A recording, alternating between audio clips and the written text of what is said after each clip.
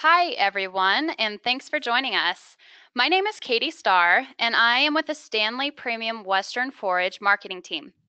Standlee Premium Western Forage is a family-owned business located in southern Idaho with ideal growing conditions to raise some of the best quality forage in the country. We're here to serve you and your animals with high-quality nutrition and comfort, along with valuable education to help them be happy and healthy. We are very excited to offer this educational webinar titled, What Do I Need to Know About Raising Chicks? Have you been thinking of taking the plunge into the wonderful world of backyard chickens?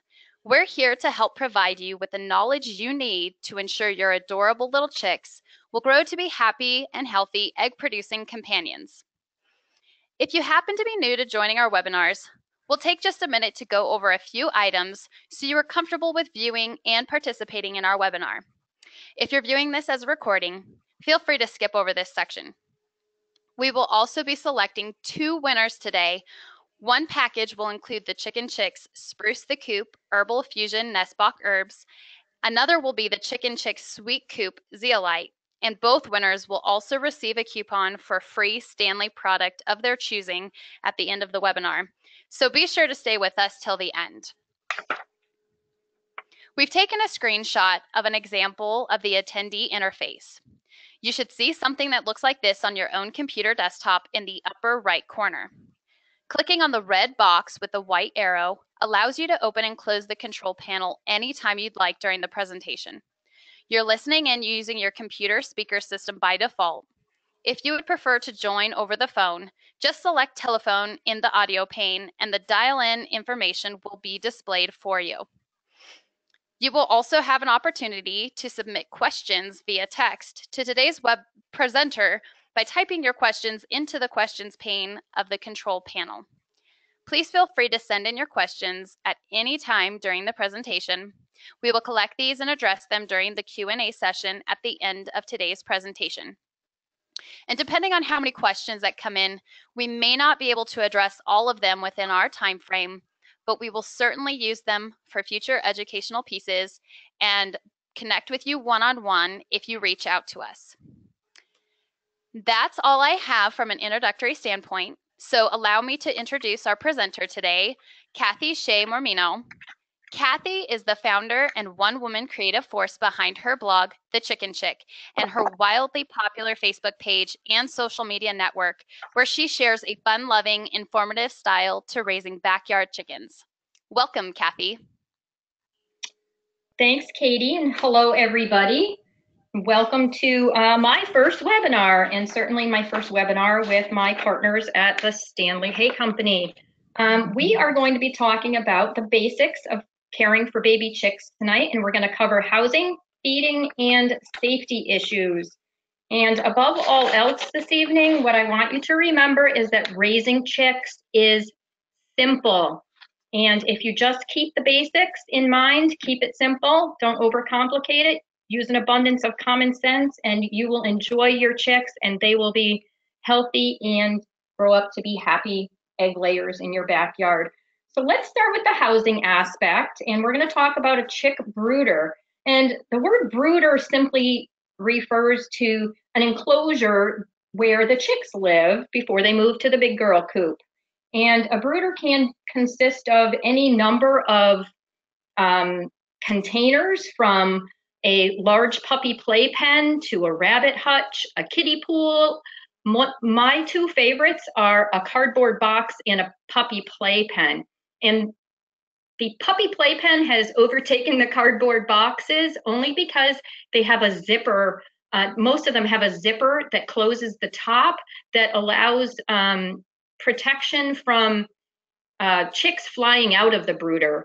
They're very young when they learn to fly, and they can very easily escape the brooder, and we need to manage a way to keep them inside. So whatever form of brooder you choose, make sure that it is the biggest possible, or that you can expand it. Chicks grow really, really quickly, and so start with 2 square feet per chick, and if the chicks can't spread their wings out in theory, everyone at the same time, there's not enough space in the brooder. You need to expand. It's critically important that the chicks not be overcrowded. So I really discourage folks from using plastic containers as brooders because they outgrow them much too quickly. So in terms of where the brooder should be located, you want to make sure that it's in a temperature controlled location. Most of us tend to raise our chicks inside the house. I know mine like to live in my office, but the dog doesn't care for that.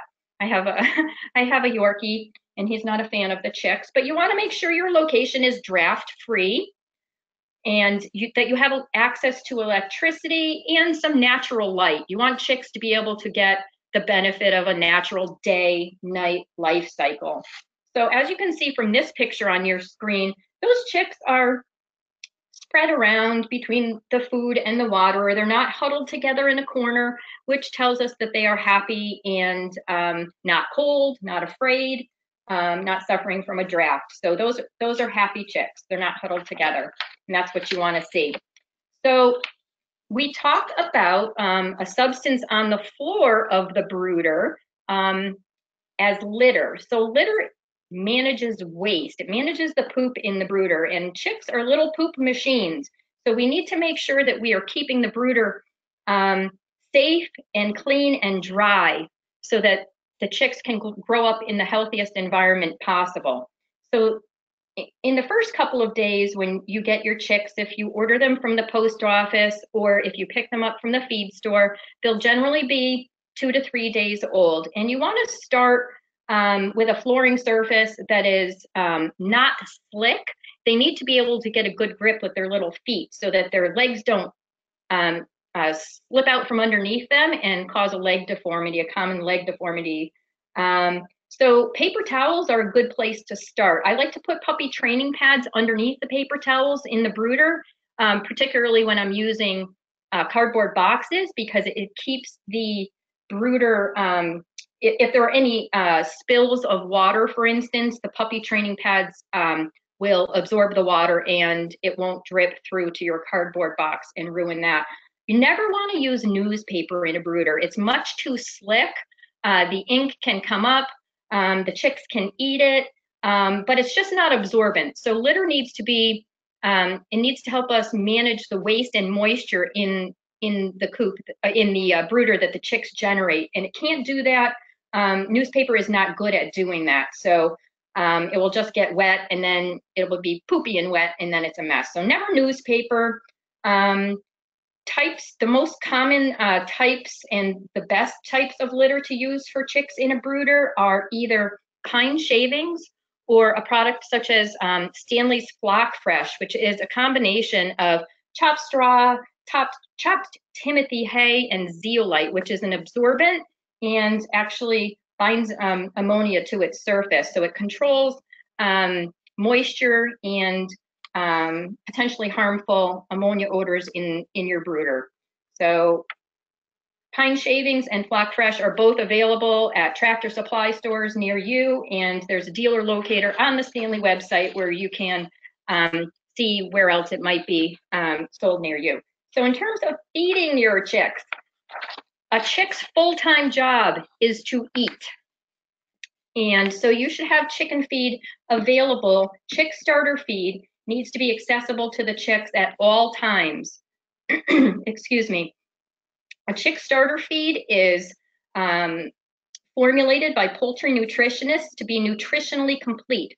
So they're expected to eat a certain amount of feed at each stage, and they will get 100% of what they need to grow and be healthy in that chick starter feed. So they don't need anything to help them digest it, as older birds might when older birds are eating other things in addition to their chicken feed. So you don't need to provide grit to your chicks if they're only eating their crumbles, which is what I highly recommend. I don't suggest giving treats to chicks, and I'm not trying to be a buzzkill about the fact that it's fun to give our pets treats, but mostly that's fun for us. It's everything is new to chicks, so you don't need to try to entertain them with treats, and treats can only dilute their diet. Think think of their starter feed like you would mother's milk. If you were to put water in mother's milk, you're diluting it. If you're to put treats in your chick's brooder, that is diluting the complete nutrition in their perfect feed. So I say stay away from treats. They just don't need them. Baby chicks have approximately 12 taste buds when they hatch, compared to our 9,000 to 10,000 taste buds. So really, they don't appreciate subtle flavors. They don't need treats for entertainment. Skip the treats. They're better off without them. So you want to offer the chick starter feed to your chicks until they switch over to layer feed, which will be at approximately 18 weeks or when they start laying eggs, whichever comes first. So chick starter feed up to 18 weeks, or when the first bird starts laying eggs. Then you can switch everybody over to the layer feed. And there are really only two types of feed that you need to concern yourself to choose between for baby chicks, and that is medicated or unmedicated starter feed. And the medication in chick starter feed is called Amprolium. It is an anticoccidiostat. It is not an antibiotic. It is intended to protect chicks from developing coccidiosis, which is a very common and deadly intestinal disease that's spread through chicken poop. And it exists in every environment that chicks are in. So they need to develop resistance to coccidia, which are little protozoa in the poop, gradually over time. And they need to be exposed to poop a little bit at a time, not huge doses of it. That's why we need to keep the brooder clean and dry. So if you are providing your chickens with medicated chick starter feed, you want to make sure, well, let me back up to say that you need to know the vaccination status of your chicks before selecting a feed. And so if your chicks have received the vaccine at the hatchery for coccidiosis, you need to make sure that they don't eat the medicated chick starter feed, that you're giving them unmedicated chick starter feed, because the medication will kill the live protozoa in the vaccine that they received. And so you need to know which vaccine type they received. If you order them directly from the hatchery, you have the option to choose either the Merrick's vaccine or the coccidiosis vaccine. And so know what you're selecting, because that will bear on your chick starter feed choice. Okay, and then so water is the essential nutrient, and water can be the bane of your existence as a chicken keeper when caring for baby chicks, but it doesn't have to be. It is critically important that chicks have access to clean water in clean containers at all waking hours.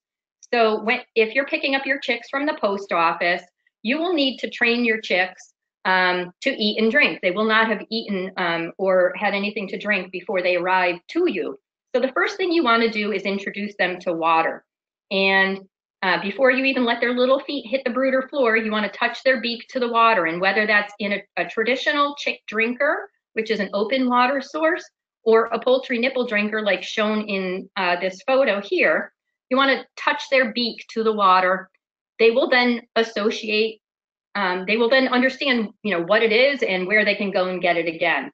So if your chicks have arrived in the mail and they look a little bit wilted, they look like they had a rough trip, they're not as active as they should be, you can put vitamins and electrolytes in the water for a day or two, but never more than a day or two for baby chicks, because you can throw their electrolytes out of balance by offering them vitamins and electrolytes in the water for longer than they need it. So only if the chicks look like they're in tough shape should you offer vitamins and electrolytes, not to be routinely done. And chicks that you get at the feed store will already have been eating and drinking, and so you don't need to worry about vitamins and electrolytes at all if you pick your chicks up from the feed store. So you have a choice of water containers to use. You can either use the traditional open drinkers, which if you do, you want to make sure you raise them up off the floor with like an empty or a tuna can or similar, a little platform that keeps it up out of the litter, and that will decrease the amount of litter they can kick into the water, and somehow they'll always figure out a way to poop in it. So it kind of doesn't matter how high you raise it in a traditional drinker, they're going to figure out a way to soil it. It's just critically important that you stay on top of keeping that water clean if and when they do poop in it, because they cannot be healthy if they're drinking sewage routinely. So elevate the water in a traditional drinker and change it often if you must, a bare minimum of once a day. But the poultry nipple waterers that are like this one that's shown in this photo, that's called a brooder bottle cap. It's from a company known as the Chicken Fountain. You can order them online at their website. You can get them in Tractor Supply stores and on Amazon. But there are any number of poultry nipple drinkers for baby chicks that you can use. And that eliminates all concerns for changing the water. It eliminates the possibility of the chicks pooping in it, and eliminates the opportunity for litter to get into the water. So I strongly suggest, advise, and recommend using a poultry nipple drinker. It's just the best way to ensure your chicks are getting the essential nutrient uncontaminated. So that's food, that's water, that's shelter. Now let's talk about safety. Chicks are vulnerable when they're 2-3 days old, 1-3 days old. They're not able to regulate their own body temperature. And an adult chicken has a normal core body temperature that ranges between 103 and 104 degrees Fahrenheit. So when a baby chick is hatched, it is first of all, it's lower than 103 degrees. So they're cooler than that. Normally a mother hen would keep them warm, but it takes them weeks to be able to regulate their body temperature, even when they get to a point where they've reached their adult core body temperature. So we have to maintain their warmth for them. They are unable to do that. So baby chicks need to be brooded inside in a space that's at least 50 degrees Fahrenheit for the first at least for the first several weeks. That temperature applies to the space. We're talking about the ambient temperature of the room that your brooder is in. And you are going to want to pay attention to the chick's behavior. Chicks that are huddled together while they're awake is a sign that they are cold, afraid, or that there's a draft on them from someplace. And if they're cheeping noisily, they are unhappy for some reason. That usually means that they're lost, cold, hungry, wet. There's a problem. Noisy chicks are unhappy chicks. Happy chicks are quiet chicks. So that's a good rule of thumb. If you're wondering about how warm they need to be, watch them and listen to them and use your common sense. There's no magic trick to it. If a mother hen has a brain big enough to be able to regulate the body temperature of her chicks and keep them safe, we all can do it too. So please consider the safety factor when selecting a heat source for your chicks. Now, traditionally, folks have used heat lamps, 250 watt red heat lamps, to keep their chicks warm. Historically, this is the most common device. It's simple, and it is by far the most dangerous piece of equipment you can use to keep chickens. And I don't recommend to people that people use heat lamps with chickens for any purpose at any age ever. There are just such a fire hazard with flying animals. There's really just no way to ensure that there is no fire risk when using a heat lamp.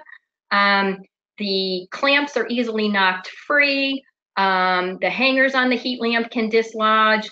The bulbs will explode if a droplet of water is splashed by the chicks up into them, and it will send shards of 500-degree glass into the brooder.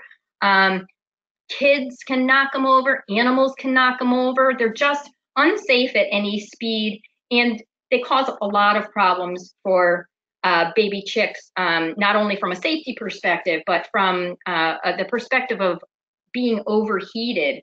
I just can't say enough about how dangerous they are, and encourage you to use a safer option. Backyard chicken keeping is a pretty novel way of keeping chickens. Chickens as pets is different.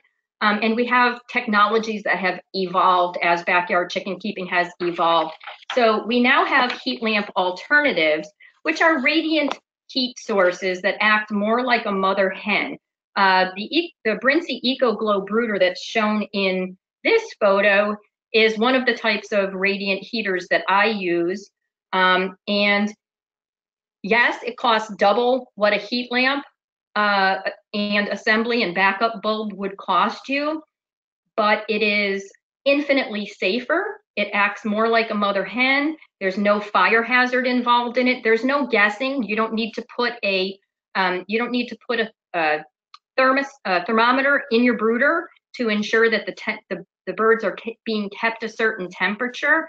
Mother hen doesn't come equipped with a thermometer. The chicks know when they're cold, they scoot underneath her abdomen and her wings, and they use her body heat to warm up. They use these brooders, these radiant heat brooders, the same way. If the chicks are chilly, they go underneath and take a nap and warm up. And if they're not, they're out and about in the brooder. They're eating, they're drinking, they're playing, they're getting into little chick mischief.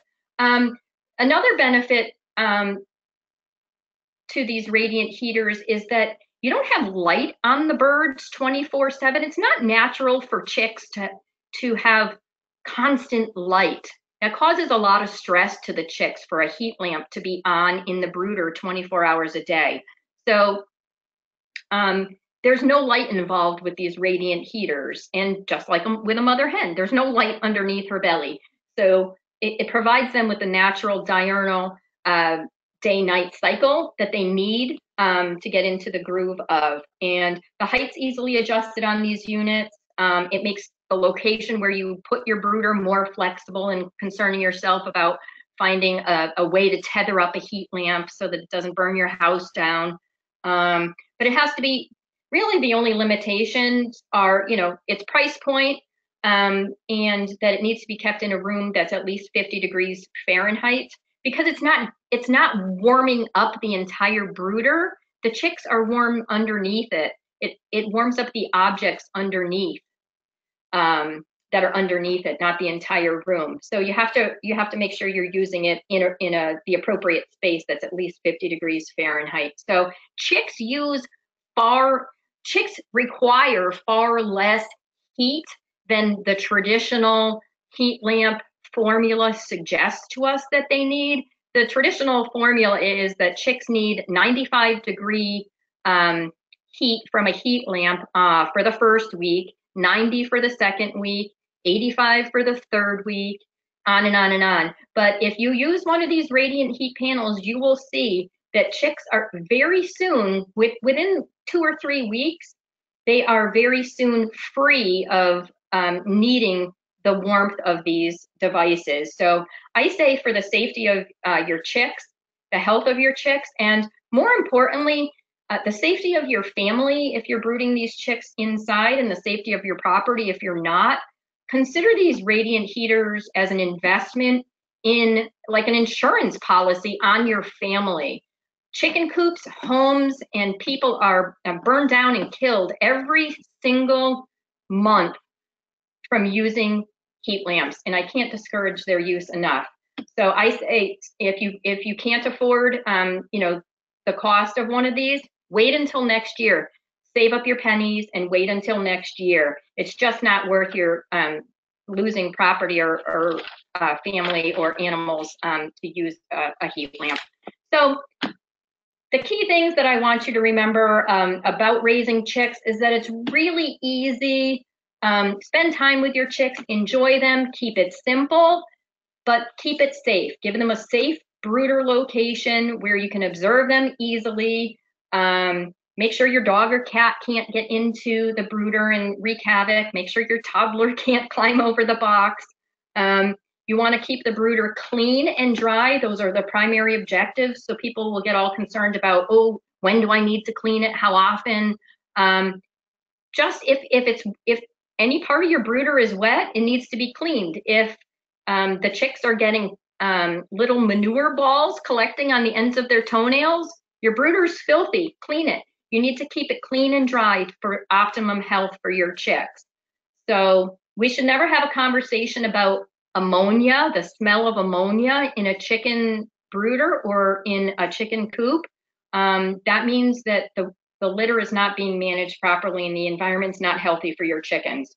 So when purchasing vaccinated chicks, please be sure that you know which vaccines the chicks received.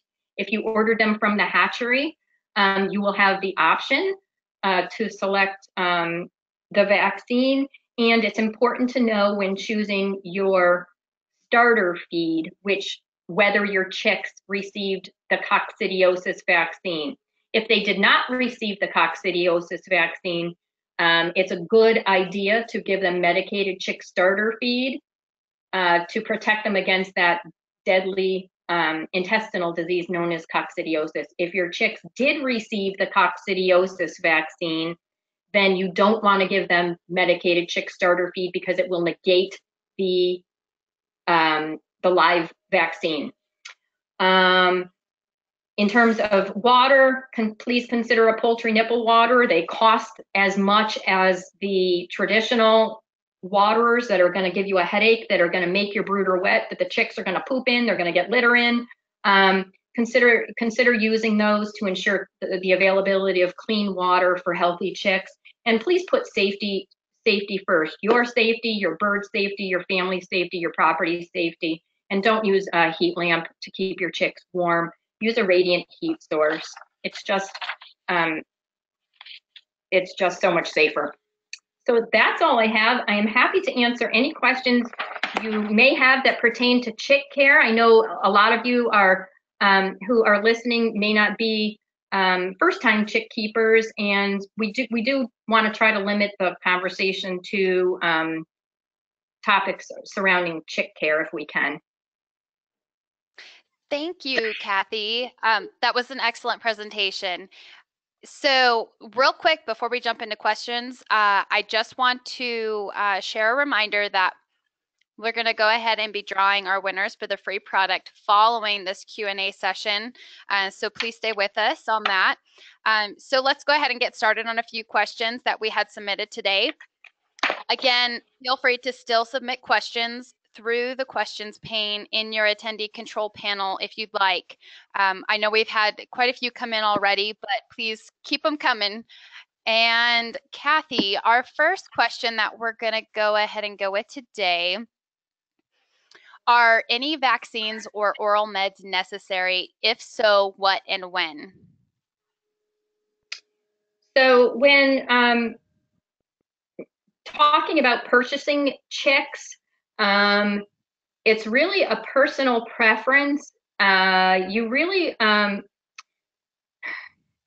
this is a topic that's really kind of too big for this type of webinar. But there are generally two vaccines that you need to choose between or decide about. One is a Merrick's vaccine, which the Merrick's vaccine protects chicks from developing a herpes-like virus that can cause tumors in various parts of their body as they grow. That has nothing to do with the type of starter feed you will select. So the Merrick's vaccine is basically addresses a virus that can cause potentially fatal tumors in your chickens. The coccidiosis vaccine is the other you'll need to decide about if you're ordering your chicks online, and that does relate to the type of chick starter feed you will use. So if your chicks do receive the coccidiosis vaccine, basically what that vaccine does is it puts a dose of the live coccidia protozoa on board. Your chicks need to develop a resistance to this protozoa a little bit at a time. And the way they do that is by being exposed to their own poop in reasonable amounts. So they will pick up little bits of the coccidia in their environment naturally. What the vaccine does at the hatchery is it gives them a kickstart by putting some of those protozoa in their body. So it's a live vaccine. That's why if you give them the medicated chick starter feed, it will kill those live protozoa. So you don't want to do that. Your chicks will be rendered completely defenseless against the intestinal disease. So one other point that's really important that I want to mention about the medicated chick starter feed is that under no circumstances should medicated feed be thought of as a medication for a problem. So it is only intended to keep the population of the Coccidia protozoa down to adult roar in the chicks' intestines as they're developing their resistance. It will not cure them if they get coccidiosis. So if your birds get coccidiosis, which is life-threatening to baby chicks, they need amprolium put in their water stat because they can die from it within 24 hours or less. So medicated chick starter feed is not a medication. It will not treat coccidiosis. Super important point. Excellent. Thanks, Kathy. And thank you, Brenda, for that question. Our next question is from Tracy. And Tracy wants to know, Tractor Supply has Do More Feed, and there are two chick formulas. One has 16% protein, another is a little higher. Which do you recommend? I wasn't aware of that. I use Purina feeds for my birds, and I choose the medicated chick starter feed. So you'll have to look at the bags to see is one medicated and one's not. I'd need to know more information before answering that. I'm not really sure.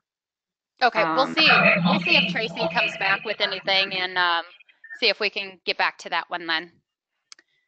Okay, and while we wait, Tina says, my chicks need to go in the garage because they are too big for our indoor brooder. It is still getting down to 35 to 40 degrees at night. Should I put their heating plate in with them? What else can I do? Will they be okay out there, or is it too early? How old were they? 3 weeks, did she say? She did not say. She just said that it gets down to about 35 to 40 degrees at night. Yeah, I need to know how old the chicks are. Certainly, chicks that are a week or two old cannot be out in a garage in those temperatures. 5 weeks. Yep. So by 5 weeks, they probably still don't have their full complement of feathers. They're probably not fully feathered yet. They probably still have some of that awkward chick down. So they're not going to be able to regulate their temperatures sufficiently to be out in 30-degree temperatures. I wouldn't. I would consider using an oil-filled radiator type heater for your garage. Those radiant heat panels, again, have to be used in a room with an ambient temperature of at least 50 degrees. So you need to get the space to at least 50 degrees in order for them, the radiant heat panels to be effective. Okay. And it looks like Tracy got back to us. So on the two different chick formulas, one with a 16% protein and another being a little higher, she said neither of those are medicated. I don't think those are chick starter feeds. That sounds like layer ration to me. Okay. Yeah. Perfect. Let's see. And then I could be wrong, but yeah, I want to look at the bags myself. Right. Yeah, it's hard. It's hard if you can't see it in front of you. So Tammy would like to know, let's see, if you have a choice between the coccidiosis and Merrick's vaccinations, which is better and why? Well, it's not a question of one or the other. They each address a different serious problem. So you can have a chick vaccinated for both. It's not a one or the other situation. Was that a question submitted earlier? Because I think we just went over that, and I want to make sure she's not confused. It was actually just a few minutes ago. Okay, so I kind of spoke to it a little bit earlier, but again, it's not an either-or situation. They each address a different problem. So the Merrick's disease prevents against the development of tumors in a condition also known as range paralysis. So the chickens can get paralyzed essentially. And so the Merrick's vaccine doesn't prevent the chicks from getting Merrick's disease. It just prevents them from developing the deadly tumors associated with it. The coccidiosis vaccine is a live virus, is a live protozoa that is given to the chicks to help kickstart their immune system into developing resistance to this protozoa that naturally occurs in their environment, that if they get too much of it at once will cause intestinal disease that can be fatal to them. So one of your best defenses against your birds getting coccidiosis is keeping the brooder clean and dry. So if you're doing a good job, you haven't overcrowded your brooder, you're doing a good job keeping up with a dry brooder, so none of your litter is wet, you can change your litter out about once a week. That should be sufficient. So in terms of the vaccine, the coccidiosis vaccine, protect your chicks by keeping the brooder clean and dry. So not too much poop, never wet in the brooder, on the brooder floor, and then make sure you're feeding it appropriately based on whether they did get the vaccine or not. Perfect. Or coccidiosis. And I know you touched on this a little earlier in the presentation, but it looks like Dina, sorry if I mispronounced your name, but just a few moments ago, she did have a question about, I have 2 chicks that are 4 months and 2 that are 5 months. One has started to lay eggs, but the others haven't. When should I switch to layer food? So good question. So it's perfectly okay for laying hens to eat a flock raiser diet, which is a starter / grower. It's a little bit lower in protein than a starter feed. It does not have the calcium of a layer feed. So everybody can eat the starter grower. Your layers can eat it, and the birds that aren't laying eggs can eat it too. You just want to always make sure that laying hens have access to oyster shells in a separate dish apart from their feed. That will give them the dietary calcium that they need to make strong eggshells. But the younger birds, much younger, than 4 months, can be harmed by eating layer feed because it has calcium they don't need, that their kidneys don't know what to do with, and that can create kidney damage. So you never want to feed birds that aren't laying eggs a laying feed, a layer feed. Perfect. And Kelly would like to know, how many chicks should someone start with? Well, it really depends on the reason that you're getting them. So are you getting them as companion animals? Are you getting them because you need eggs?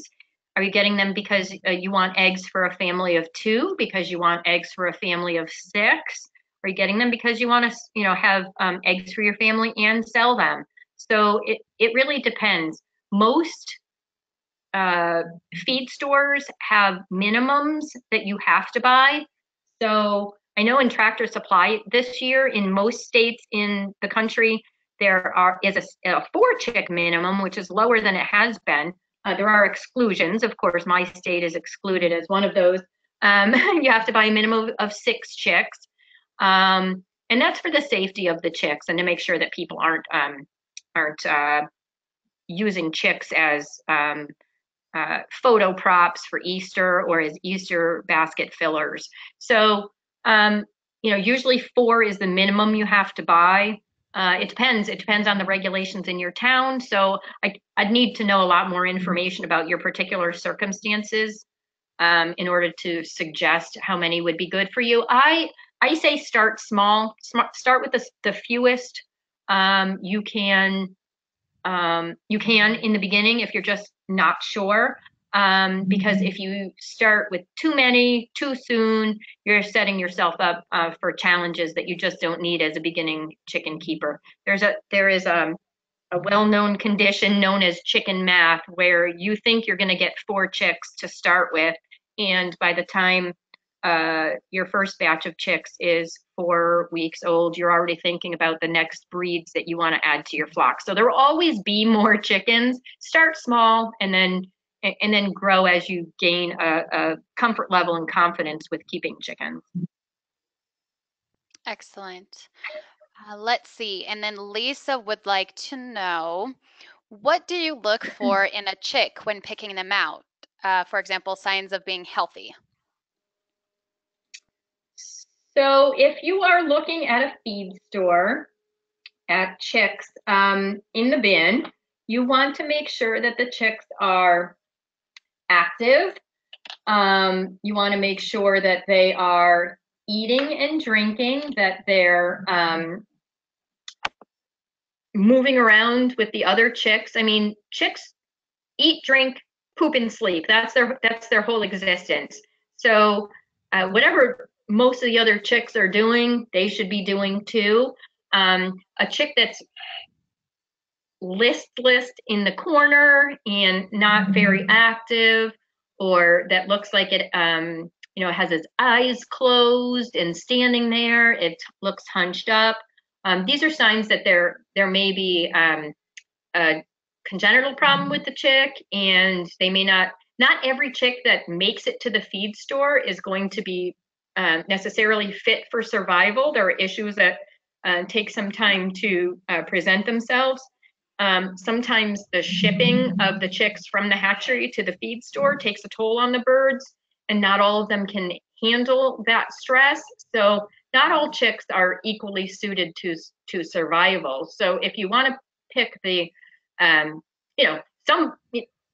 somebody needs to take the chicks who need some help. And if you're up for that challenge and you want to pick the weak chicks, that's fine, but just be realistic about your expectations in terms of their potential survivability. If they look poorly at 3 days old, they're probably not going to survive too much longer. So for the most part, chicks that you see in the feed store should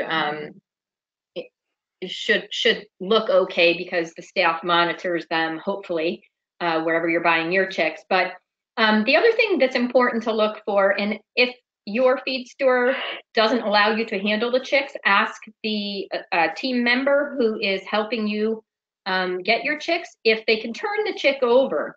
You want to look underneath the bird to see its abdomen area, where its belly button is. There is an area beneath the vent. That's where the poop and ultimately the eggs will come out of the hen. That is a different exit than the belly button area.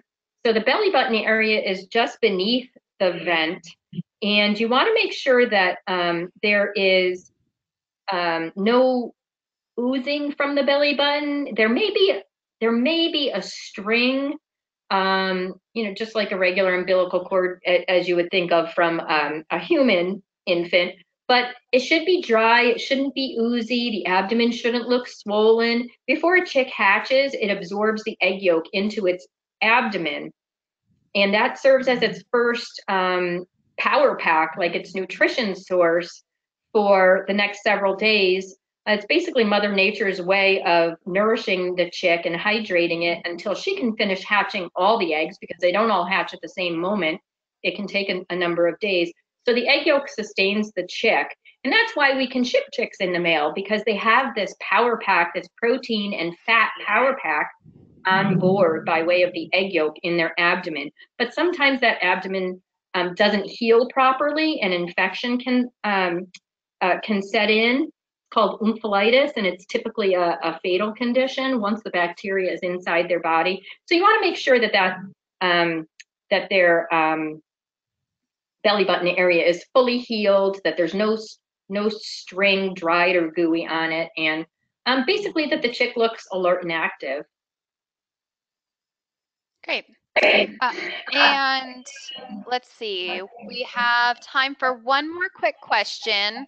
I want to try to fit one more in.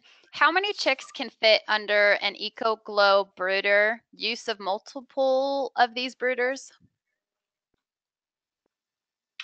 What was the last part of that?